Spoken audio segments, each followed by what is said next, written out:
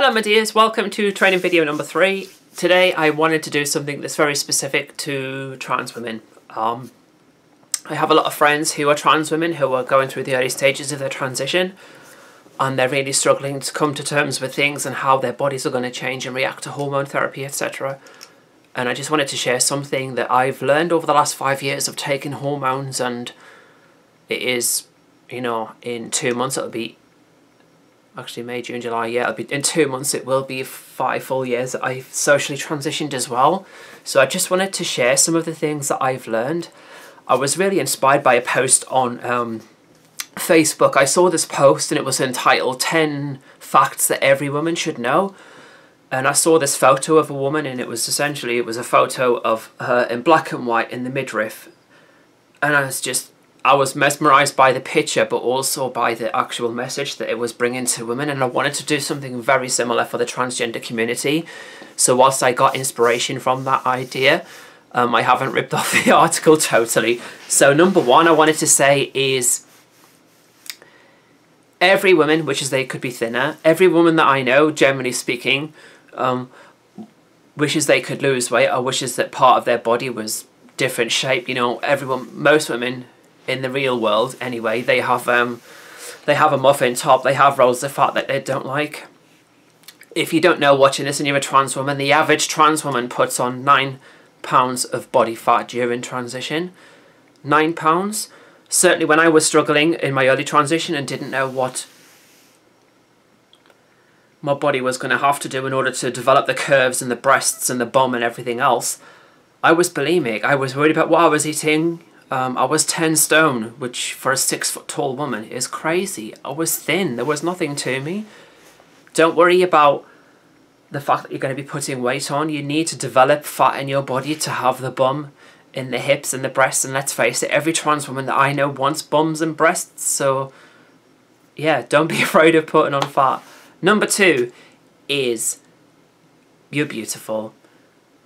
A lot of transgender women, when someone says this to them, or they say that, you know, certainly very early on in my transition, when people said to me, you look beautiful, I was like, oh, thank you, that's so kind of you. But I didn't really believe them. And I'm going to give you one really specific example that has stuck with me. Very early on in my transition, I was only about 2 weeks into my transition, and I was walking through Bournemouth Town Centre, and there was this group of guys. It was August, and anyone who knows Bournemouth will know transitionally in the July, August, September, we get a lot of hen stag weekends down here, as well as the European language schools as well. So Bournemouth Town Centre is heaving, and there were hundreds of people around. I was walking down past McDonald's from by the arcades there, and this guy shouts, "Oi, you're a bloke!" And honestly, everyone looked at me. I had a maxi dress on, I was wearing wigs at the time. I thought that I looked okay, but he screams, "Oh, you're a bloke," and I just wanted the world to swallow me up. And then, you know, another 10-20 metres further down the road, there was this lady. She was wearing a headscarf, she was a Muslim, and she was also selling a big issue, and she said, "You look beautiful, darling." And I was like, oh, thank you. That, you know, her words then saved me, I think, because I was so down when that guy said that. And, you know, the majority of people are going to support you and not hate you. So, you know, when someone says that you're beautiful, it's because they see a beauty in you. So take that on board and thank them.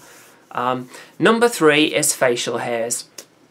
If you're lucky enough to come to your transition at the other side of a puberty blocking period, and you haven't had to go through the male hormone change, then kudos to you. You're not going to have this issue. But certainly any trans woman who's gone through puberty and who's had male facial hair growth, you're going to find facial hairs, and part of transition is getting rid of those hairs if you don't want to have a beard. I know some women are proud of having beards. There is a famous Sikh woman, I forgot her name now, but certainly you are going to struggle with having facial hairs. I've been having hormone therapy now for well over 5 years, and this August this year, we're now in mid-May.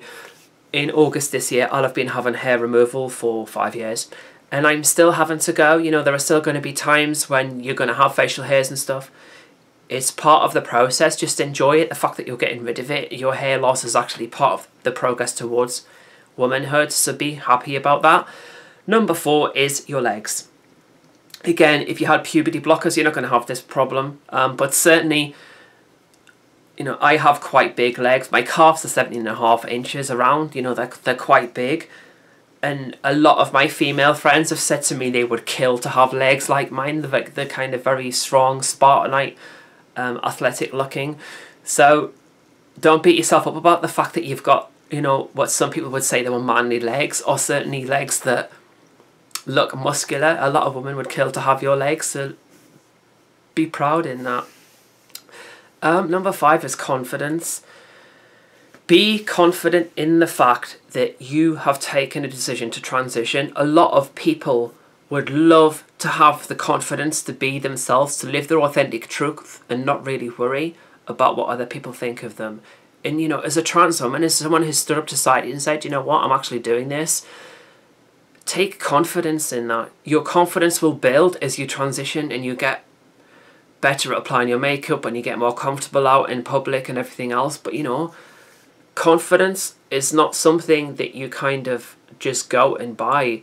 It's something that you'll generate. And there's a phrase that came into my life about 12 to 18 months ago. A chap called Brendan Bouchard. I kind of model some of what I'm doing on him because I think the guy's an absolute genius. He said to me, the power plant doesn't have energy, it generates energy. And it's the same for a person. If you want to have confidence, a lot of people have to generate that, and that's fine. You know, you will get confident and more confident over time, so just accept that and, you know, just keep going, and eventually you will achieve the goals that you want to. The 6th one I want to say is self-acceptance. Now, if you watch my last training session, I talked about self-acceptance really in depth there. But accept yourself. Accept that you're on the path to your transition and things are going to get easier as time progresses. So just accept the fact that you've done the bravest, most wonderful, fantastic thing, because you've actually said to society, you know what, I might not be aligned with the person that I was born as, but that doesn't mean to say that I'm not going to accept myself and love myself enough to follow my truth. So the fact that you have self-acceptance is the most wonderful, beautiful, fantastic thing. Be happy in that. Number 7, you know, a lot of women, if you ask them, there's part of their bodies that they don't like. I know some trans women, they don't like their face, they don't like, you know, they want to have facial feminization surgery, or they want to have breast implants because they feel that they're not getting enough growth on hormones. They're unhappy with the lack of progress when it comes to fat distribution, etc. It's called transition. It's not called switch. I can't emphasize this enough. And it's even the same with my friends. So a lot of my friends are actually F to M. And, you know, it's the same with them. When they first start taking testosterone, the voice doesn't break instantly. You know, some of them it takes a few months, some of them it takes a few weeks. You know, and they have to bind until they're going to have the chest surgery if that's the route that they're going down. But it's called transition. It's not called switch. Remember that your body is going to change and grow into the person that you want to be. Enjoy the process. Don't get so focused on the end goal that you lose sight of the person that you're becoming. You're blossoming. You know, a lotus flower requires mud to grow in, and you're a lotus flower. You're blossoming. You're blooming into this wonderful person that you want to be. So take solace in that. Take heart in that. Don't be so angry and frustrated at your lack of progress, because it will kill your happiness. And, you know, I can't emphasize it enough. Just enjoy the process. Number 8 I want to say is there's always going to be someone who you're going to look up to and think, God, she's amazing. I love her. I wish I could be like her.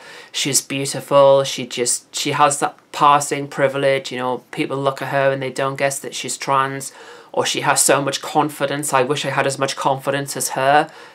All of my female friends go through this, and a lot of people call me inspiring, and I have so much courage because I'm living my truth. You know, it doesn't matter who and what you are as a person, and also as a trans woman, there are going to be other women who are going to look at you and they're going to say, I wish I had her courage. I wish I had her bravery. I wish I was able to do the things that I want to do in my life, like she's doing the things that she wants to do. Take heart in that. There is always going to be someone who's going to be looking up to you and wishing they were more like you. So just enjoy the process of becoming the person that you are. Number 9, it's really It's a difficult one to talk about, but everyone deserves happiness. Everyone deserves love. There are going to be some people who are going to treat you like dirt out there because you're trans. You deserve happiness. You deserve someone to treat you with the love and respect that you actually deserve. Don't accept second best. Certainly, you know, when I was looking for love online and stuff, I'd have people messaging me saying, "Hi babe, you look beautiful" and stuff. And I would actually put on my profile that I was transgender, because I think the worst thing you can do in any relationship is be dishonest in the start of it. I wanted to have that level of transparency and honesty in the start of any relationship. And so I shared the fact that I was transgender, and when I would point people towards the profile to read it, they'd block me, and I'd be like, obviously they weren't the right people to be in any relationship with. And it was the same, you know, when I have been in a few relationships before I met my current partner, who is my soulmate, my best friend, the love of my life, and she gets me totally. And you know, I met her when I just quit looking for love. I was just doing the things that I love, and I was singing in a choir. I love singing, and I love singing in this choir, and I met her there. Wasn't expecting it at all. And you know, you're gonna find love when you least expect it as well, if you haven't got that relationship yet. So just keep doing, keep being the person that you are, keep being happy, keep growing into the person that you want to be, and then ultimately you will find love. It will happen for you when you least suspect it or least expect it. So just love yourself and the rest will follow. And number 10, I'm going to say, you're a trans woman. Do you know how blooming amazing it is? The fact that you've said, do you know what, society, I'm not going to fit into the role that you've given me. I'm going to grow into the person that I am inside, because that is where I'm going to be most happy. Do you know how brave that is? Do you know how much courage you have to do? I mean, I've likened it to stepping off a plane the first day that I went into work. I was bloody petrified. I was shaking, I was hyperventilating, and I've never had those kind of issues before. So understand that you've chosen to transition. You're amazing. You're beautiful. You're fantastic. I see that in you and see that in yourself. Thanks for watching, and I hope that you've enjoyed this training video. If there's anyone out there who you think would benefit from this, please share this with them. If you want to subscribe, you can subscribe just down below. I've also written a blog to go along with this article, so you can share that and read through that and refer back to it if needs be. And there will be a podcast being uploaded to iTunes in the next few days as well. So thanks for watching, and I will see you guys sometime soon. Take care. Bye.